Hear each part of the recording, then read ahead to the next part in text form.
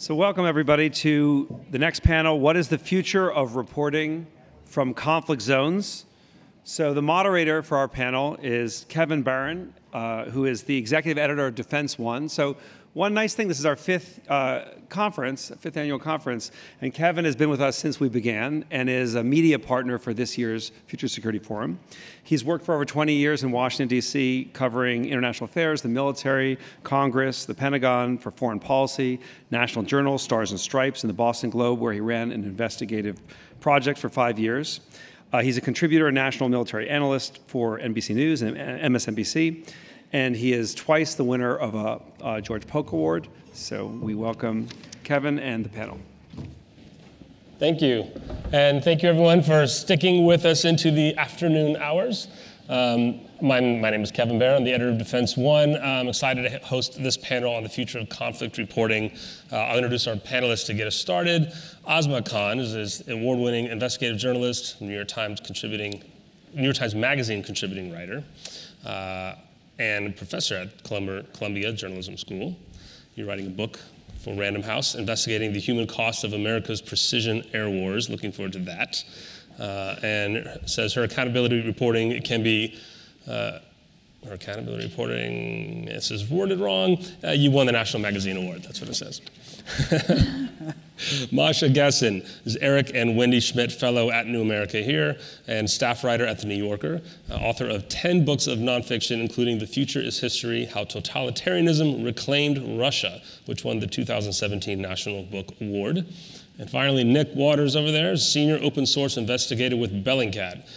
His work there is focused on the conflict in Syria, including the adoption of commercial drones by sub-state actors and the use of chemical weapons. 2018, shortlisted for the European Press Prize for Innovation for his work.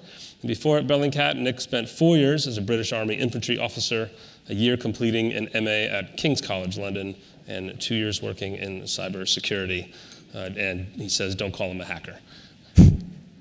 Well, thank you all for joining us. I said I'd lay out a little bit of some topics or a landscape for us to discuss for the future of conflict reporting. I've been running Defense One for 6 years now. I've been at the Pentagon for over 10 years and in Washington for 20. And we've seen a lot of change in how conflicts are covered. A lot of that has followed how wars have changed and how developed, especially if you think with our American lens from Washington and that time covering everything since 9/11 to the types of conflicts that exist today. And one of the challenges that I face, I was telling them backstage, is that I work for Atlantic Media, the same company that owns the Atlantic magazine. And I work for our owner, our boss, David Bradley, who is publicly known as being involved in a lot of the attempts to recover U.S. hostages overseas, including reporters. And so one of the barriers in my own line of work, not only the budget for covering conflicts, the safety of covering conflicts, the editorial guidance, is having the wherewithal to do all those things and to do them safely.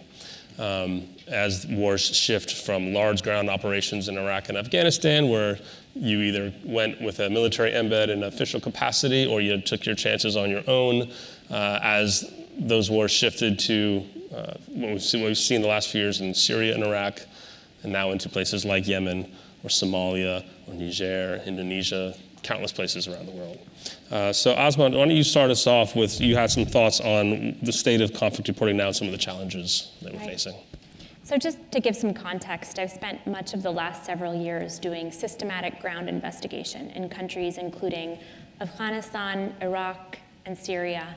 And I just want to address some of the constraints in doing that kind of work that point to some of the bigger problems in the industry that actually give me a pretty dismal outlook on what the future of conflict reporting actually is.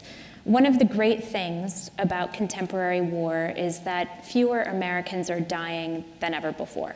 And part of that is a shift when it comes to conducting a lot of these wars via air and having a smaller footprint on the ground. That's a wonderful thing. But it also has these other effects. It means that a lot of the American public, when their colleagues, when their friends, when people from their neighborhoods are not losing their lives in that war, that they're a lot less, not just interested in that war, but even less aware that it's happening. So you have a public that's far less aware of many of the wars that are being fought in their names. And as a result, you have media organizations that are not prioritizing covering that, even though the war in Afghanistan is now in its 18th year.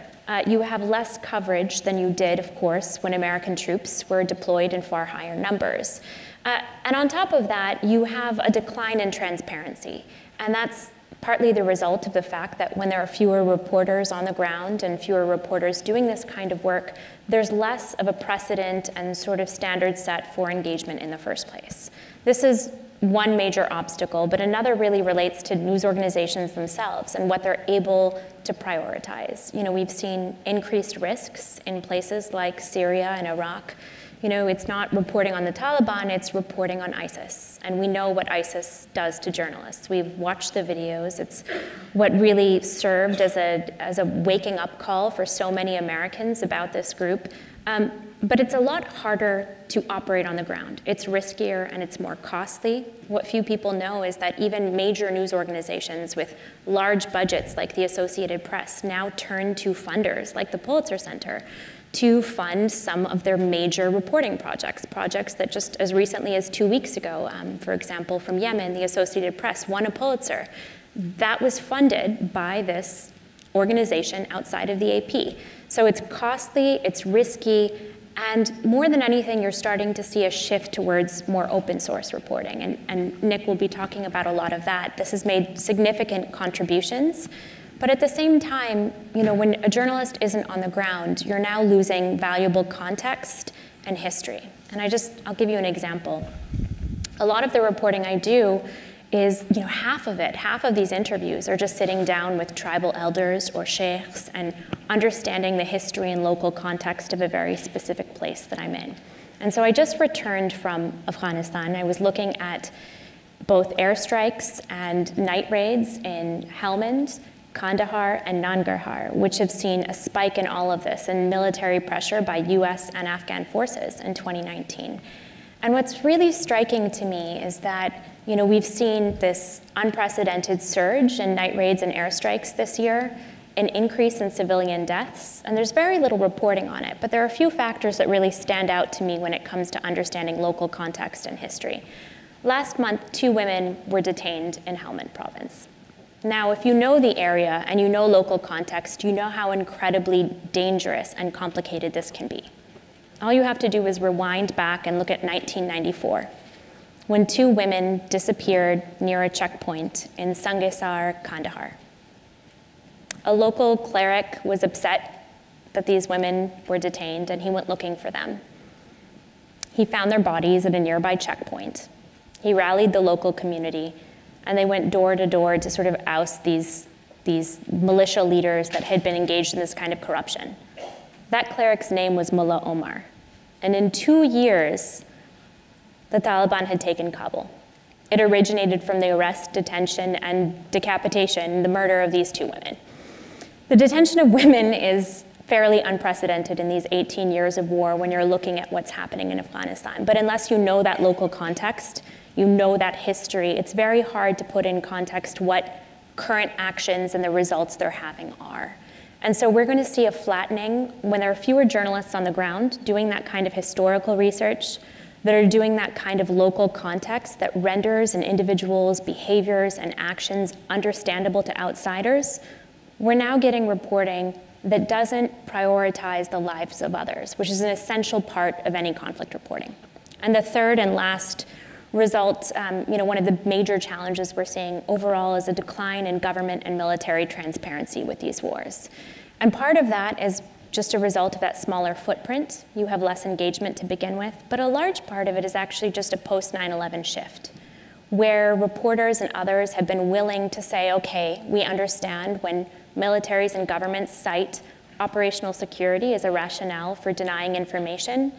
But I want to just briefly really focus on Afghanistan for a second and just talk about Resolute Support, the NATO US-led mission there. Very few reporters can get embeds right now. I've been unable to get one despite months of trying. And there is a fundamental problem when the American public doesn't care and when these sort of trends that I talked about work together in unison to make it possible that, I can spend my time investigating incidents of civilian death, report them to Resolute Support, and not get an answer for a month, right? That's troubling, not even to get a single response. And you're writing for the New York Times Magazine. That's not no outlet. But this is the kind of contemporary landscape we're looking at. When there are lots of reporters looking at Iraq and Syria, it's a different story. You'll get a response. But when it's Afghanistan and the public's attention has turned away, when that kind of commitment to transparency and the willingness to really be open about the actions that are being taken, you're going to get both less accountability reporting and you're going to get less reporting that really centers the lives of others and the kinds of actions and behaviors we need to understand most to truly understand war and its consequences. Well, thank you for that. I don't know if you were implying or, but just last week, the SIGAR, the Special Inspector General for Afghanistan, said just what you were saying. There's an article on Defense One about it. You can go read it. That transparency is at an all-time low. For lots of reasons, but his job is to be the watchdog for DoD and the U.S. government, puts it on them.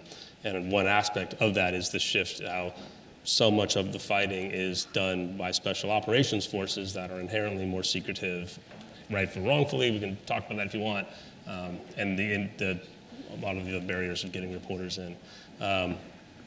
Masha, take us through, you've been through other wars and other times. What do you see today that compares to what you've seen before, or what types of ideas do you have going forward for what's needed? Well, that's a very kind way of saying I'm like the old person on this panel. My war reporting days are pretty long ago. I covered the wars in the Balkans. I covered both of the wars in Chechnya. And I actually was, weirdly, for several weeks, the only American reporter on the ground in Belgrade when the NATO bombing began in 1999, because I was the only American reporter carrying a Russian passport. So I didn't get expelled from the city.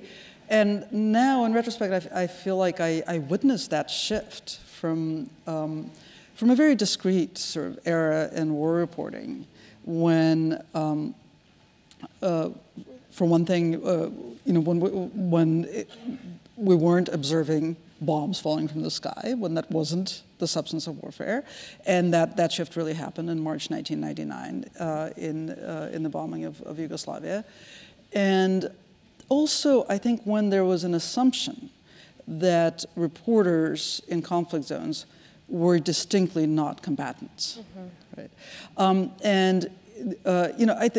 In retrospect, that was a very brief period when reporters were out of uniform, unarmed, and assumed to be separate and apart from the combatants, basically from the end of World War II up until 9/11.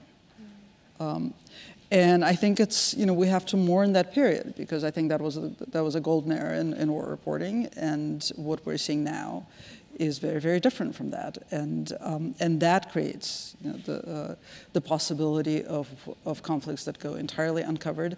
And I feel like I have often when I talk about American politics, I sort of use Russia as the absolute logical extreme of what can happen when this happens. So I have that experience in the early aughts in Russia when I was a magazine editor there. Basically, people stopped sending reporters to Chechnya for a variety of reasons. Probably the most important of them was that it was too dangerous, but also because the state just didn't want the conflict covered. But for independent outlets, it was too dangerous. And I remember this moment in, I think it was 2002, when a reporter, a very young reporter, wanted to know how to write up a news item. And the news item was on the release of some Russian soldiers who had been held in Chechnya. And I kept trying to talk to him about how to write it up, and then I realized that he didn't know there was a war in Chechnya. And so he didn't know how to write it up. And what do you do when a conflict falls entirely outside the narrative? Right? Like, do you write in the lead, there's a war in Chechnya, and now we're going to tell you, what happened there? I mean, that's an extreme of what can happen, but I think that's very close to what Asmat is talking about. Yeah, well, if Adam Barron is still in the audience who covered Yemen, I think he might, have that answer in the same kind of way. At some point, you have to you may have to say, there is a war here, now here's what you need to know about it. Nick, you also working in Yemen, but you're the representation of the future of crowdsourcing with Bellingcat, so tell us what's coming up. So I'm going to take a slightly different tack. How many people here have smartphones? Just whack up your hands if you have a smartphone. Everybody. How many people here, especially the military guys, or military people, how many of you use fitness apps to keep track of how well you do at fitness? Yeah, a few people. Okay. How many people have social media accounts here? Pretty much everyone. Okay. The amount of data that we're producing is incredible. And people love taking pictures and videoing events that happen around them. So if an artillery unit set up outside the White House, you're going to have loads of people stand around and film it as it fires off rounds. Okay? And people are then going to post that onto social media and show all their friends this awesome thing that they saw. And people do this even in the face of danger. So there was an incident a few months ago in the UK where there was an IED on an underground train, didn't fully detonate. But you've got videos of people walking up to a smoking, partially detonated IED and going, look at this IED, and then posting it to Twitter. Okay? So people are taking videos and images they think that are interesting. But when you go to a conflict area or where these kind of things are happening, the local population also have smartphones. They also have social media accounts. They also have the desire to tell their story. So whether that be Iraq, whether that be Syria, whether that be Ukraine, Afghanistan, or Yemen, you are getting people who are local citizens who are filming, taking pictures, uploading it to social media. So what Bellingcat has become very good at is taking that information and verifying it, and then piecing together that data to tell a story. So we've managed to look at some pretty interesting events. So working out who shot down MH17, or how it was shot down as well. And probably a lot of you may be familiar with the Skripal poisoners last year. And we identified who they were looking at leaked databases. And there's a huge amount of this data out there. And although we are doing some really, really interesting work, I also think that it's always best when it's combined with traditional journalism, with people on the ground, because there are limitations to open source investigation. Not just because of the bias of the people who upload this material, but also of your own bias as well. There's also biases that people don't even really think of, so data availability bias. So we're far more likely, or I'm far more likely to look at events that are happening in Syria or Yemen because I understand the context and I know where to get that information from, than looking at events that happen in sub-Saharan Africa, for example. So although open source has a lot of opportunities, there are also limitations that I think people need to think about. And it's always best, or that kind of open source investigation is always best when it's combined with traditional investigation with people on the ground as well. So how do you see all these older and newer techniques combining? So I immediately have my editor hat on. We Defense One know your work at Bellingcat, and it comes into our play by our technology reporter who is savvy enough to know that you exist, that kind of information is out there to help write a story, versus a traditional field reporter who's got his kit and is on the ground. And I think specifically for the counterterrorism hotspots that, like I said earlier, are mostly involving special operations forces who don't bring reporters as embeds or don't want them there, or in locations that are so dangerous or remote they're too expensive or too risky to be involved in. And I often tell them, this is part of the future. Is silent warriors are great, and that's a noble creed, except in the era that we're in now, when everything you do is going to be on YouTube before anybody can get it onto the AP anyway. So how do you see this making a difference at all, perhaps in Afghanistan? Are you noticing a change? A change as a result of social media use? Sure. I mean, I know Afghanistan. I asked it out because that's a longer story. We've seen it go through the heyday of embeds to hardly any now, but yet there's still plenty of this happening. I mean, we hear about bombings in Kabul before you hear about them on social media before you hear them on the wires. I mean, it's true that news will circulate quickly via WhatsApp. I mean, I'm constantly talking to people on the ground, and I'm getting reports from Sungin in Helmand province in Afghanistan, which has seen a spate of attacks in 2019. And so sometimes I'll just wake up to really bloody images and videos from these people who are there on the ground, and I'll wake up to them in the morning. And they are not something I can find online, to be frank. They're not something I can Google for and find on YouTube.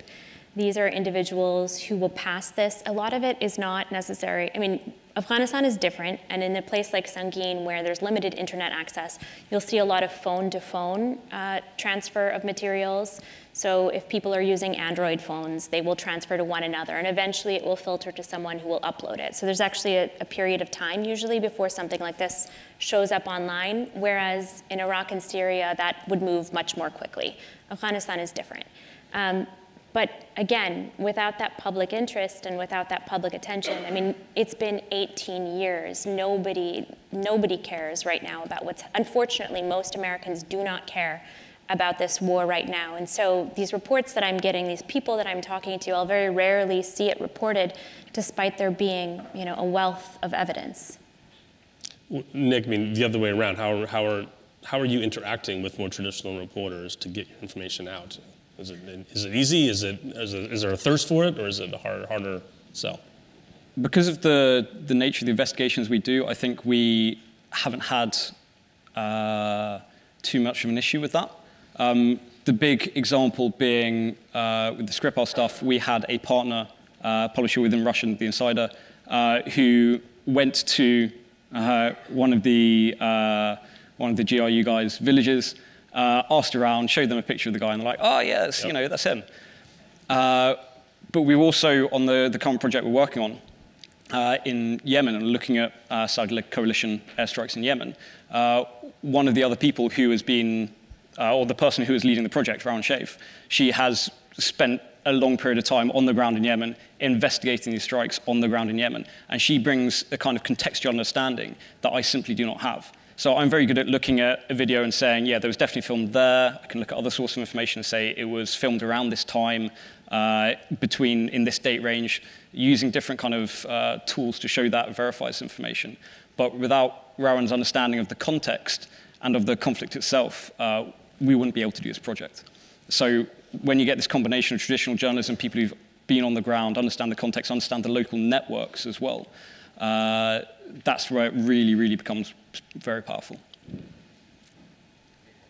Can I just make a really obvious interjection? I mean, I think that we have to think about what the purpose of journalism is. Right? And the stories that I remember writing from war zones that I feel were really important were, you know, stories about what it's like to try to get health care for your child during a war, right? And like following this woman for days as she tried to get through checkpoints and to get help for a child of the wrong ethnicity, hanging out with students in Belgrade for weeks while bombs were falling on their city, and trying to describe the change in their attitudes and the change in their, and how they became paranoid and how they also became hostile to foreigners and how all sorts of things happened to them over time. And obviously, you have to be there on the ground to write about that. And it is not the same as writing about who shot down the Malaysian Airlines flight, which was incredibly important work. But, what is the meaning of conflict? What is the meaning of war? What is the human cost of it? I don't think you can write about it unless you're there and unless you're actually talking to people. That's a good point. I think you're right. There's a spectrum of reporting that falls under the rubric of war reporting. This is part of the New York Times why they started At War blog, right? To restart it, was to tell stories on the ground that are more like you're saying, all the different types of experiences in war that can happen that way. We're getting within 10 minutes, and we actually do have a hard stop on this panel because the Commandant on the Marine Corps is coming next, and I'm not about to, mess with the Commandant on the Marine Corps. If you've met Neller, he's a great guy.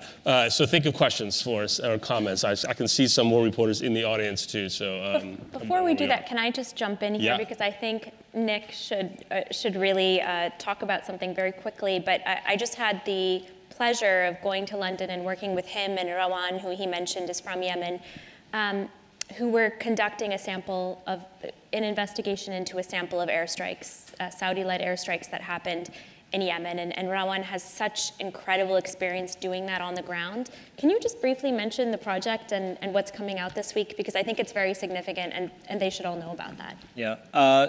So it's called the Yemen Project.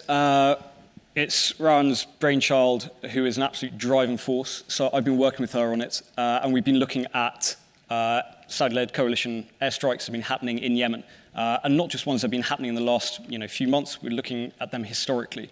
We're looking at them in scale as well. So we want to identify themes that have been happening on the ground, whether that be, say, targeting bridges, targeting aid, potentially targeting civilians or civilian objects. And we aim to do this on a scale that no one else has really done before, at a level of detail that no one else has ever really done before. So it's really the application of open source investigation, not only for identifying themes within conflict, but also potentially using them in a legal sense as well, and getting that information to the point where it can actually be evidence and used in court. So when you're talking about what journalism is, I'm not entirely sure what we're doing is actually journalism. It's investigation, and it has journalistic aspects to it, but I'm not entirely sure if it fits directly into that, actually. Yeah. Good point. All right. Can I get a question from the audience? Back row there. Right, thanks. David Sturman, Senior Policy Analyst here at New America. I want to ask both Nick and Asmad about how you're reporting on sort of who has conducted strikes. The attribution issue has been changed by the proliferation of parties conducting airstrikes and also conducting drone strikes, whether it's non-state actors, the Yemen case where at least the UAE, US, and possibly Saudi Arabia are conducting drones, and then all of them airstrikes, and whether you're having attribution issues in Afghanistan or not. David, you're so smart. You always ask the bingo question. This is something that has dramatically transformed the environment in many of the places that we're talking about. Years ago, you would have known which conflict actors had an air force and were able to conduct certain kinds of attacks.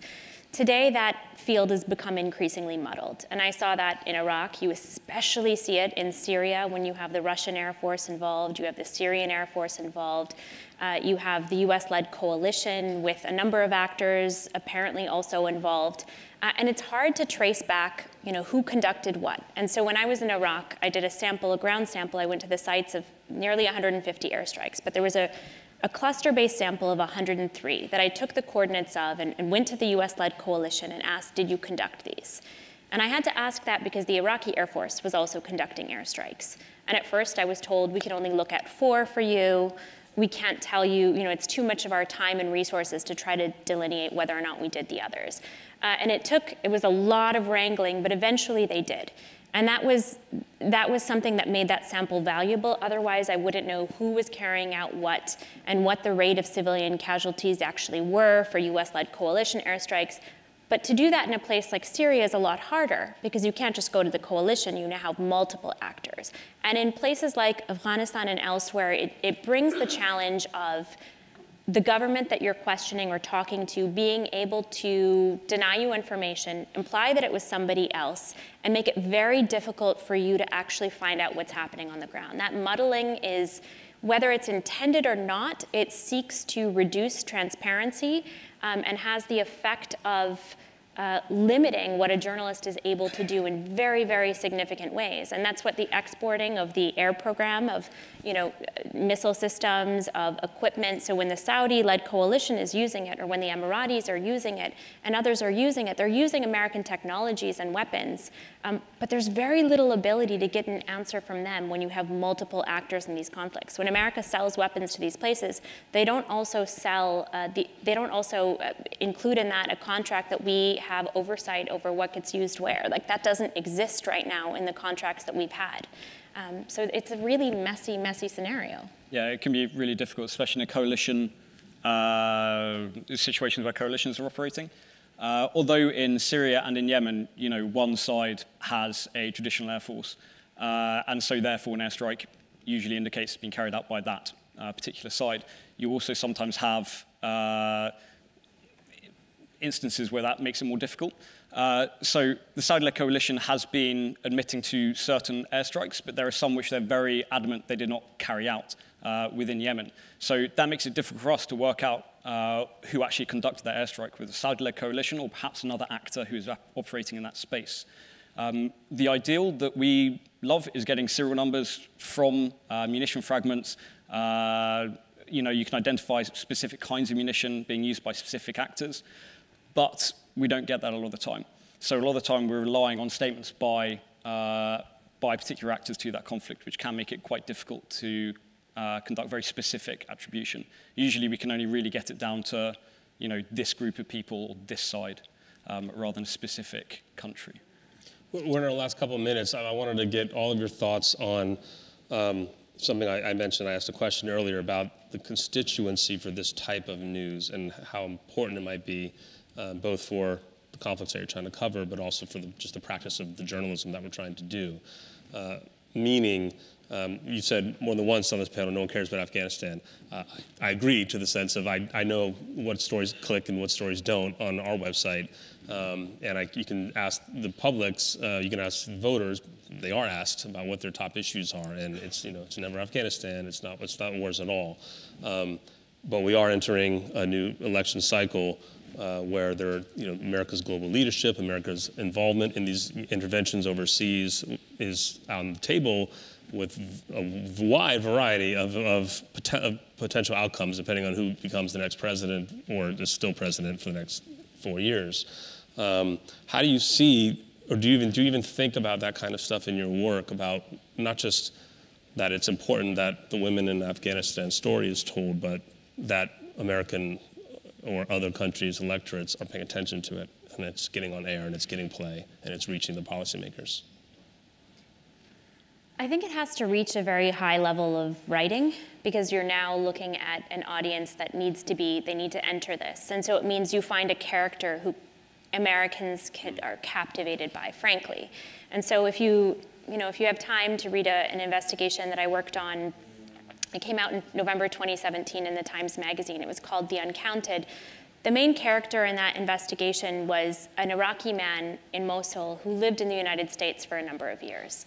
And I did this much broader investigation of airstrikes between his story, right? Because I knew Americans would want to read this man's story, that they could relate to him on some fundamental level, that there were parts of his experience that would keep an American reader moving on from paragraph to paragraph. I think we're almost out of time, so I will stop talking. We just dropped our time. Do you want to give a quick reaction comment? Well, people don't care about facts as a general rule. People care about emotions, and that is, again, why we need people on the ground reporting stuff, and people who have resources, who are drawing a salary rather than being paid per story, which is increasingly rare, and people who are also safe, which means they have insurance and can work there with certainty and security. We have a very different constituency. The people who read us are generally journalists, policymakers anyway, so we don't view our role really as introducing that emotion into our stories. Indeed, we try to reduce it. We hope to clarify and provide those facts that other people can base their stories on. So we have a very different role to play, I think. Thank you. This is a topic I could talk about for a long time. Unfortunately, we can't, but feel free to find us afterward. I'll leave you with a couple stats. When you go to the Committee to Protect Journalists website, they have data up on that they keep front and center on their homepage. 5 journalists have been killed in 2019 already. 250 have been imprisoned, were imprisoned in 2018, and 60 are missing globally still today. If you haven't been to the museum in a while, I highly encourage it. And thank you to our panelists for giving us your thoughts. Thank you.